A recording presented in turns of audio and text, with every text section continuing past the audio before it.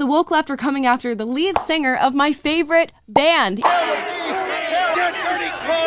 Even though he's on their side. Let's talk about it.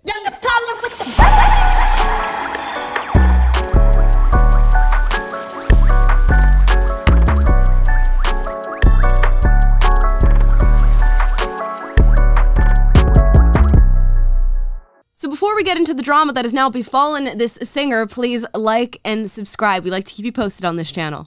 Alright, so this article came out of independent.co.uk.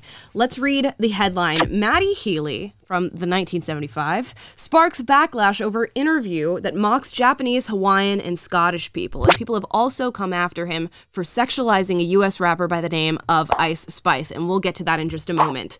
So Matty Healy of the 1975 went on the Adam Friedland Show, which is a podcast, and mind you, a comedy podcast. I cannot stress that enough, where he and two other men, Adam Friedland and Nick Mullen, discussed a wide variety of different subjects. We'll read this article. During the conversation, Healy, Friedland, and Mullen appeared to make a number of derogatory remarks about women, as well as mocking the indigenous Scots language, Chinese, and Hawaiian accents. At one point in the podcast, Healy mentioned US rapper Ice Spice, whom he claimed he tried to message on Instagram, sparking a conversation about her. The group then appeared to confuse her heritage, a sin of all sins, by referring to her as Hawaiian, Inuit, and Chinese, mocking the accents of each.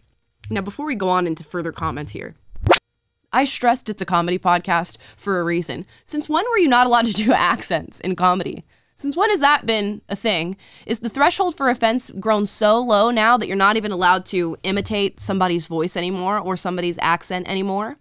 Now, this next paragraph gets into something that, you know, even I might be on the fence on as a joke. Further on in the podcast, the British singer encouraged the host to do impressions of Japanese people working in concentration camps, later joining in himself.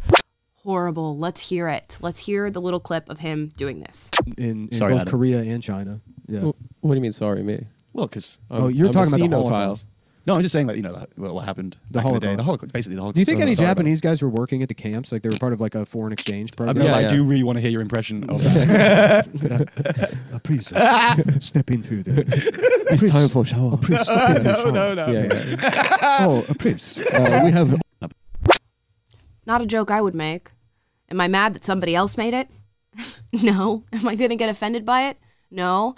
If I got offended by jokes and comedy that I would not particularly say, I'd be offended for the rest of my life. Because guess what? That's what comedy is.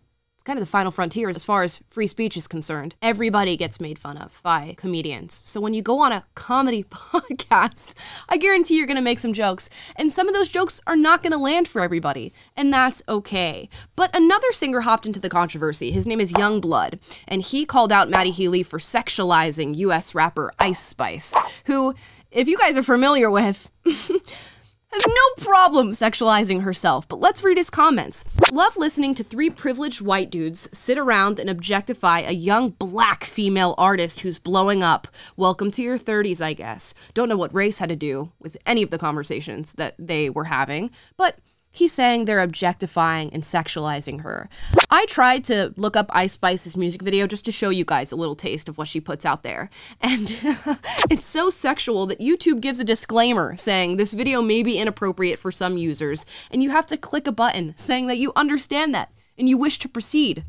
Look up her name on Google, and I think we can question who's sexualizing what and who's objectifying themselves. Not to say that she's wrong for doing it, but if a man wants to slide in your Instagram DMs because of how you sexualize and objectify yourself, are we mad at the man?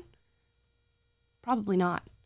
We're all allowed to do these things. It's okay that she sexualizes herself, but when men respond in a sexual manner, that's justifiable, if not totally understandable. So these are the things that people are going off on him on Twitter for. They're calling him racist. They're calling him Islamophobic. They're calling him misogynistic for these comments that he's made on a comedy podcast. And guys, he's a woke leftist.